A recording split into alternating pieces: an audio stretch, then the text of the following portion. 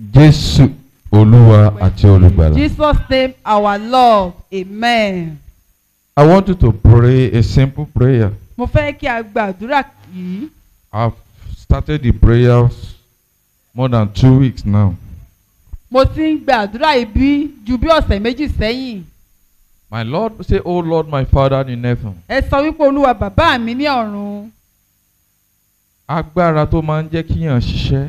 The power that makes someone to work. Tí ò jẹ́ kíyàn jèrè. That the person will not have the profits of that work.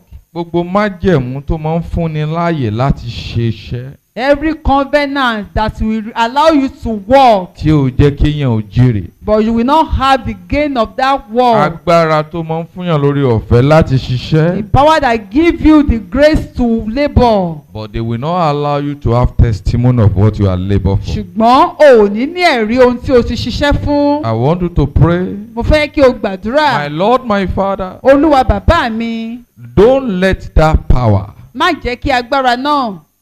Don't allow the power. Má gba agbára náà láàyè. That will make me to labour. Tí a gbà mí láàyè láti ṣiṣẹ́. And will not allow me to have testimony of it. Ṣùgbọ́n tí mi ò ní ní ẹ̀rí rẹ̀. Don't allow them to work in my life. Má gbà wọ́n láàyè láti ṣiṣẹ́ nínú ayé mi. Open your mouth and begin to pray. Lẹ́nu rẹ̀ kí o bẹ̀rẹ̀ sí ní gbàdúrà. My Lord, my Father. Olúwa bàbá mi. Every power. Gbogbo agbára. That will allow me to labour. Èyí tẹ́ gbà mí láàyè láti ṣiṣẹ́. But it will not allow me to have testimony of what I'm labour for. Mọ̀ kò ní jẹ́ kí n ní èrè ohun tí mo ti ṣiṣẹ́ fún. In the mighty name of Jesus Ní Christ. orúkọ ńlá Jésù I Kristi. disown you this morning. Mo kọ̀ ọ́ báyìí ní I òwúrọ̀ disown you yìí. this hour. Mo kọ̀ ọ́ ní wákàtí yìí. My Lord, my Father. Olúwa bàbá mi. I pray. Mo gbàdúrà. In the mighty name of Ní Jesus. orúkọ ńlá Jésù. By the anointing of Jesus. Pẹ̀lú ìfàmìlóyàn Jésù. Every spirit. Gbogbo ẹ̀mí. Every spirit. Gbogbo ẹ̀mí. That allow me to labour. Èyí tẹ́ gbà mí láàyè láti ṣiṣẹ́. That don't want me to have testimony of Wọ́n tí it. mi ò fi ní ẹ̀rí rẹ̀. In the mighty name of Jesus Ní Christ. orúkọ ńlá Jésù I Kristi. destroy that power in my Mo life. pa agbára náà jẹ́ I nínú ayé mi. destroy that power in my Mo pa life. agbára náà run nínú I ayé mi. destroy power in that my Mo pa agbára marriage. náà run nínú ayé mi. I destroy that power in this ministry. Mo pa agbára náà run nínú In iṣẹ́ the ìránṣẹ́ mighty yìí. name of Jesus. Ní orúkọ ńlá Jésù. Begin to pray this morning. Ó yá máa gbàdúrà ní In òwúrọ̀ the yìí. mighty name of Jesus Ní orúkọ Christ. ńlá Jésù Kristi. In Jesus' mighty name we are Ní praying. orúkọ ńlá Jésù ni a gbàdúrà. This Àmín. type of power that I'm talking about, Irú agbára tí mò ń sọ̀rọ̀ nípa rẹ̀ rí. the power will allow you to marry. Agbára náà gbà ọ́ láyè láti ṣe ìgbéyàwó. But they will not allow you to have testimony of that marriage. Ṣùgbọ́n wọn ò ní jẹ́ kí o ní ẹ̀rí ìgbéyàwó náà. The power that will allow you to travel abroad. Agbára náà gbà ọ́ láyè láti lọ sílùú òyìnbó. But they will not allow the testimony of abroad to show in your life. Ṣùgbọ́n wọn ò ní gba ẹ̀rí ìlú òyìnbó láàyè láti farahàn The nínú ayé power rẹ. that make you to buy a land. Agbára tẹ́gbọ̀ láyè láti ra ilẹ̀. But they will not allow you to bid on it. Ṣùgbọ́n wọn ò ní gbà ọ́ láyè láti kọ́lé sí lórí. The power that will make you to open a business. Agbára táyé gbà ọ́ láyè láti bẹ̀rẹ̀ okòwò kan. But they will not allow you to receive a profit. Ṣùgbọ́n wọn ò ní gbà ọ́ láyè láti rí èrè lórí I rẹ̀. want you to cry to Almighty Mo fẹ́ kí God. o pariwo sí Ọlọ́run alágbára. My Lord, my Father. Olúwa bàbá mi. Every spirit. Gbogbo ẹ̀mí. Every power. Gbogbo agbára. That attached to my destiny. Èyí tó ti sopọ̀ mọ́ àyànmọ́ mi. That stand against what I've labored for. Èyí tó ń dúró lòdì sí ohun tí mò ń ṣiṣẹ́ That fún. stand against this ministry. Èyí tó ń ṣiṣẹ́ lòdì sí iṣẹ́ That ìránṣẹ́ stand yìí. against my Èyí destiny. tó dúró lòdì sí àyànmọ́ That mi. stand against my family. Èyí tó dúró lòdì sí ìdílé That mi. stand against my Èyí wife. tó dúró lòdì sí ayé àbí. That stand against my Èyí children. tó dúró lòdì sí àwọn ọmọ mi. That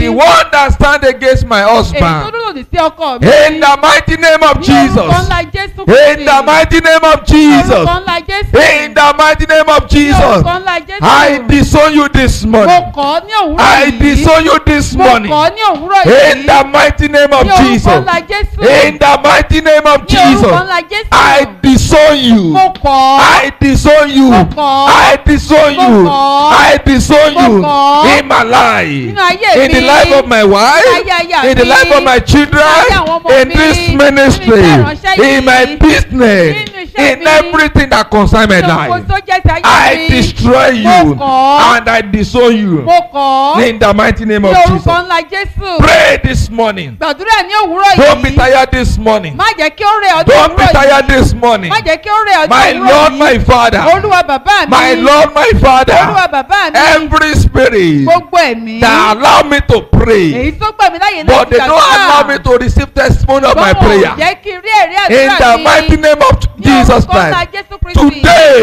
Lónìí. today, Lónìí. today, Lónìí. I destroy you. Mo pa ọ́ In run. the mighty name of Ní orúkọ ńlá Jesus, Jésù. I disown you. Mo kọ̀. In the mighty name of Ní orúkọ Jesus, ńlá Jésù. leave my family. Kúrò nínú ìdílé In the mi. mighty name of Ní Jesus, orúkọ ńlá Jésù. leave my business. Kúrò nínú In òkòwò the mi. mighty name of Jesus, Ní orúkọ ńlá Jésù. leave my way. Kúrò ní ọ̀nà In the mi. mighty name of Jesus, orúkọ ńlá Jésù. leave this ministry. Kúrò nínú iṣẹ́ In the mighty name of Jesus, orúkọ ńlá Jésù. in Jesus' mighty name we Ní are orúkọ praying. ńlá Jésù ni a gbàdúrà. Àmín.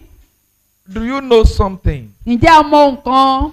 that many people Ọ̀pọ̀ ènìyàn that labor in this life, tí wọ́n ń ṣiṣẹ́ làálàá nínú ayé yìí, when it's getting to time to achieve tí ó ti wá tó àkókò fún wọn láti máa kórè or to eat what they are labor for, àbí kí wọ́n máa jẹ ohun tí wọ́n ti jìyà fún, the death will come and take their life. ikú á wá láti wá mú wọn lọ. I want you to pray this prayer. Mo fẹ́ kí o gba àdúrà yìí. I've started praying this prayer for Tinubu since 3 weeks ago. Mo ti bẹ̀rẹ̀ sí ní gba àdúrà yìí fún ààrẹ tuntun orílẹ̀-èdè yìí fún ọ̀sẹ̀ bíi mẹ́ta sẹ́yìn. And I will continue to pray until the day that we swear him as the president of Màá this sì nation. máa gbàdúrà títí di ìgbà tí wọ́n á gbé ìjọba lé lọ́wọ́. And after that, I will change my prayer to Almighty God. Lẹ́yìn ìgbà náà màá tún wá yí àdúrà mi padà sí Ọlọ́run Because alágbára. I know the death is looking for his soul. Torí mo mọ̀ wípé ikú ń wá ọkàn rẹ̀. And I know Mo sì mọ̀ a lot of people are waiting ọ̀pọ̀ ènìyàn ń dúró to say, look at the pastor that said this.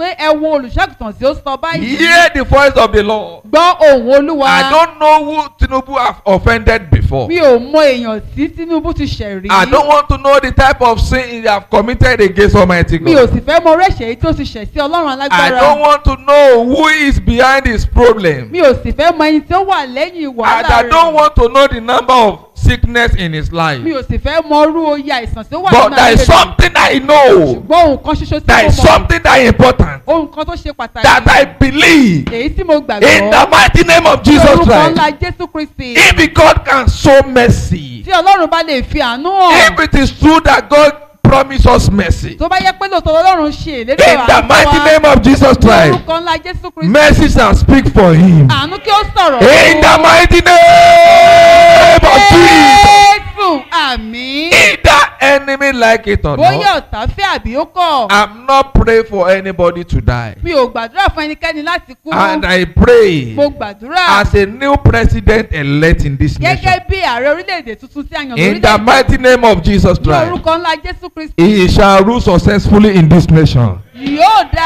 In the mighty name of Jesus Christ. Ní orúkọ ńlá Jésù. I want you to pray the same prayer for yourself. Mo fẹ́ kí ẹ gbọ́dọ̀ àdúrà ìbákan náà I fúnra want to yín. tell God this Mo morning, fẹ́ kí o sọ fún Ọlọ́run God, òwúrọ̀ yìí. Ọlọ́run any power gbogbo agbára. or anybody Ṣùgbọ́n àwọn ẹnikẹ́ni tàbí that ẹnikẹ́ni. send the spirit of death to me, Èyí tó ń rán ẹ̀mí ikú sí mi. that don't want me to eat what I've labored for. Tí ò fẹ́ yẹ kí n jèrè iṣẹ́ tí mo ti ń In ṣe the mighty lálàá name fún. of Jesus Ní Christ. orúkọ ńlá Jésù Kristi. In the mighty name of Ní Jesus orúkọ ńlá Christ. Jésù Kristi. I've told you several Mo times. ti sọ fún yín ní ọ̀pọ̀ ìgbà. There is the only language that devil understand. Èdè kan ṣoṣo ni Sàtánì The mọ̀. language that devil understand is the name of Jesus Èdè tí Christ. Sàtánì mọ̀ náà ni orúkọ Jésù. Devil is not understand my name. Sàtánì ò mọ orúkọ mi. He is not understand BBB pastor's name. Kò mọ orúkọ olùṣàgùsàn mìíràn. That's why he told you. Ìdí nìyí tó ṣe sọ pé.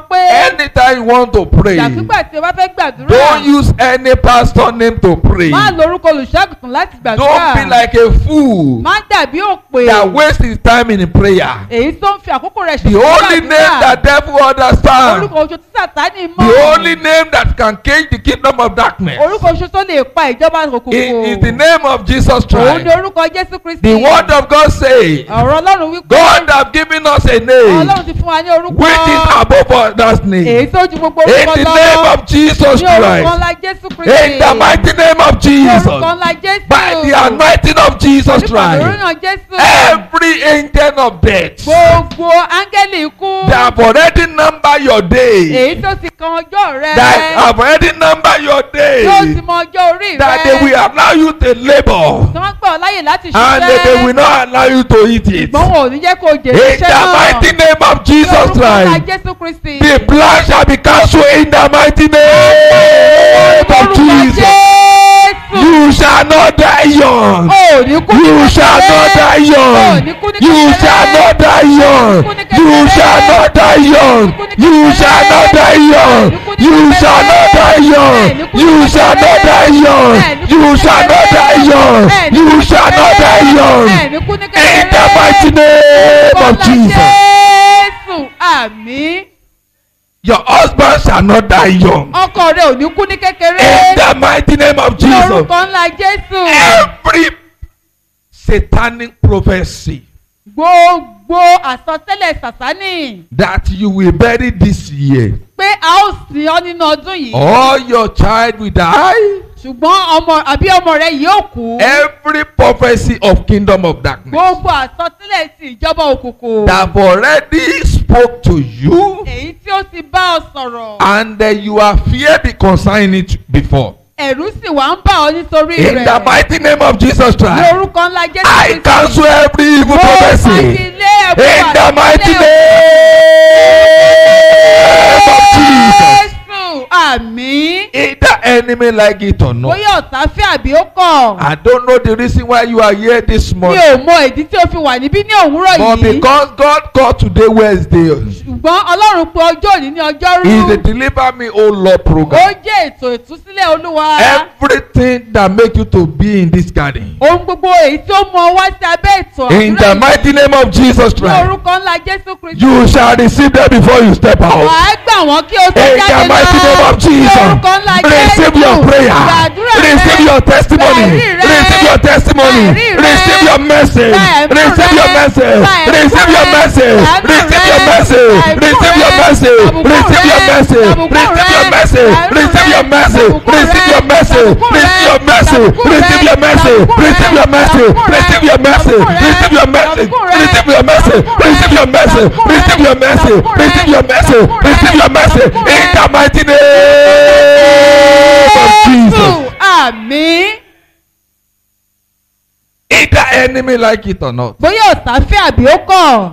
by the mercy in the name of Jesus Christ, pẹ̀lú àánú ní orúkọ ńlá Jésù Kristi. by the grace in His name, pẹ̀lú oore ọ̀fẹ́ nínú orúkọ rẹ̀. not by my name, kì í ṣe nípa orúkọ mi. but by His name alone. ṣùgbọ́n nípa orúkọ rẹ̀ nìkan And His name is Jesus. orúkọ rẹ̀ ní Jésù. His name is wonderful. orúkọ rẹ̀ ní His ìyanu. name is Manuel. orúkọ rẹ̀ ní In ìyanu. the mighty name of Jesus Ní orúkọ ńlá Christ. Jésù Kristi. In the mighty name of Ní Jesus orúkọ ńlá Christ. Jésù Kristi. Everything gbogbo that nǹkan. make your life to remain stand still. èyí tó jẹ́ kí ayé rẹ̀ wà lójú kan náà. Today, lónìí. I remove mo them. gbé wọn kúrò. In the mighty name of Jesus. In the mighty name of Jesus. Your marriage will not be stand still. ìgbéyàwó rẹ̀ ò ní wà lójú kan náà. Your marriage will not be stand still. ìgbéyàwó rẹ̀ ò ní dúró lójú kan náà. Your marriage will not be stand still. Your life will not be stand ayé rẹ̀ ò still. ní wà lójú kan náà. Your way will not be stand ọ̀nà rẹ̀ ò ní still. wà lójú kan náà. Your business will not be stand ọkọ rẹ̀ ò still. ní wà lójú kan náà. Everything gbogbo nǹkan. that will lay your hand to èyí tí o bá ti fọwọ́ rẹ lé. are from this moment. láti òwúrọ̀ yìí In lọ. the mighty name of ní Jesus, orúkọ ńlá Jésù Kristi. mercy shall speak for you. àánú á sọ̀rọ̀ fún ọ. In the mighty name of Jesus. Jésù àmín.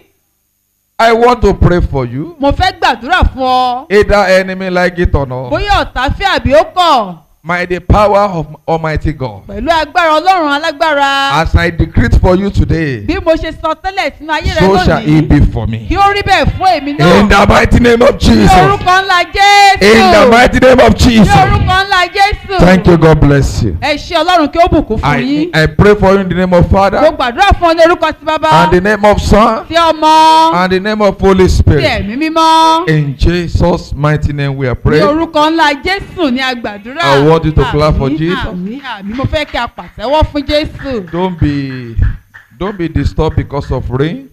Ẹ má jẹ́ kí a pòrúurú ọkàn nítorí òjò. We know we have getting to his time now. A mọ̀ wípé a ti wà ní àkókò òjò báyìí. That's why we are begging all the people that have opportunity to watch our program. Ìdí nìyí tí a ṣe ń bẹ gbogbo àwọn ènìyàn tí wọ́n ní oore ọ̀fẹ́ láti máa wo àwọn ètò wa. We need help. A nílò ìrànlọ́wọ́. It's not that I know that God will choose someone to help us in Jesus' name. Mo mọ̀ wípé Ọlọ́run yóò yan ẹnìkan láti ràn wá lọ́wọ́ lórúkọ Jésù. Àmín. I said on Sunday, Mo gbàdúrà ní ọjọ́ ìsinmi. whatever God laid into your mind, Mo sọ ní ọjọ́ ìsinmi tí ó kọjá pé ohunkóhun tí Ọlọ́run bá ti fi sí ọlọ́kàn. as you can see, the labor are working, Gẹ́gẹ́ bí a ṣe rí i pé àwọn òṣìṣẹ́ ń ṣiṣẹ́ lọ́wọ́lọ́wọ́. and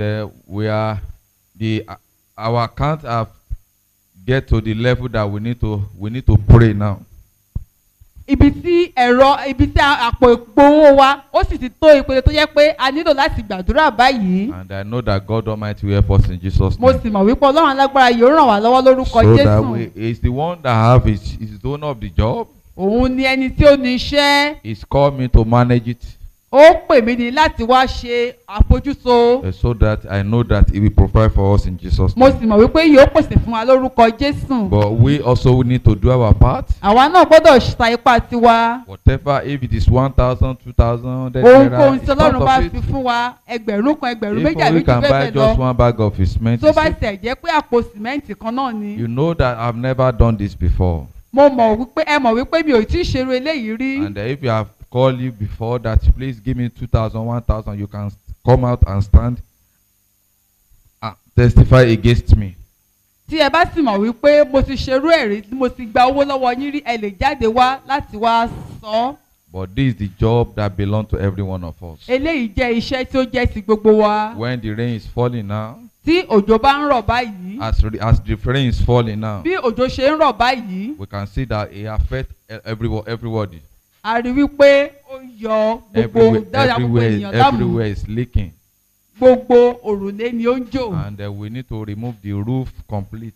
A sì fẹ́ yọ gbogbo òrùlé náà kúrò. And before we can remove it, that's why we are doing the one that you are seeing around now. Kí a tó di pé a yọ ìdí nílẹ̀ ṣe rí pé a ń ṣe àwọn iṣẹ́ tí ó ń lọ lọ́wọ́lọ́wọ́ I yìí. pray may God help us in Jesus' Mo name. gbàdúrà kí Ọlọ́run ràn wá lọ́wọ́ lórúkọ Jésù So àmín. shall it be. Ó ti rí bẹ́ẹ̀. I want you to clap for Jesus Mo once fẹ́ kí ẹ again. pàtẹ́wọ́ fún Jésù lẹ́ẹ̀kan sí He i. has done it for us, Ó ti ṣe é fún wa. and we continue to do it for Yóò us. sì máa ṣe é fún wa. Thank you. God bless you. Ẹ ṣé Ọlọ́run kí ó bùkún For fún those yín. people that we are praying for, Àwọn tí à ń gbàdúrà fún because of the program that we have, torí ètò tí a ní. I will just bless every one of them. À á bùkún à á súre fún gbogbo wọn. And I know that the Holy Spirit will take, it will touch every one of them. Mo sì mọ̀ wípé ẹ̀mí mọ́ yóò fọwọ́ kan gbogbo I wọn. pray for every one of them that we are praying for. Mo gbàdúrà fún gbogbo àwọn tí a ń gbàdúrà fún. Those people that in diaspora, Àwọn tí wọ́n wà ní gbogbo ibi tí wọ́n wà. I pray may God Almighty visit them. Mo gbàdúrà kí Ọlọ́run alágbára kí ó bẹ̀ wọ́n wò. All Àmín. their requests, may God Almighty grant their requests in the mighty name of Jesus. Gbogbo ẹ̀bẹ̀ wọn kí Ọlọ́run kí ó fi fún wọn ní orúkọ Jésù. Anyone Àmín. that's sick among them, Gbogbo ẹnikẹ́ni tó wà ní orí àìsàn nínú may the wọn. power of healing of Jesus locate them Kí in the mighty agbára name of ìwòsàn Jesus. Jésù kí ó wá wọn rí lórúkọ Jésù. And Àmín. those of them that look for the financial help, Àwọn tí wọ́n sì ń wo Ọlọ́run fún ti ìṣúná may owó. God Almighty open the window of blessings to them Kí in the Ọlọ́run mighty ṣí name of Jesus. fèrèsé ìbùkún fún wọn. Àmín. And those of them Àti àwọn that are looking for peace, tí wọ́n ń wá bẹ̀ Ọlọ́run fún àlàáfíà. may God release the peace to them in the Kí mighty Ọlọ́run name yọ̀ǹda of Jesus. àlàáfíà rẹ̀ fún wọn lórúkọ Jésù. So shall Àmín. it be. Ó ti rí In bẹ́ẹ̀. the name of Father Ní orúkọ ti Bàbá, and the Son ti Ọmọ, and the Holy ti Spirit. Ẹ̀mí Mímọ́. The grace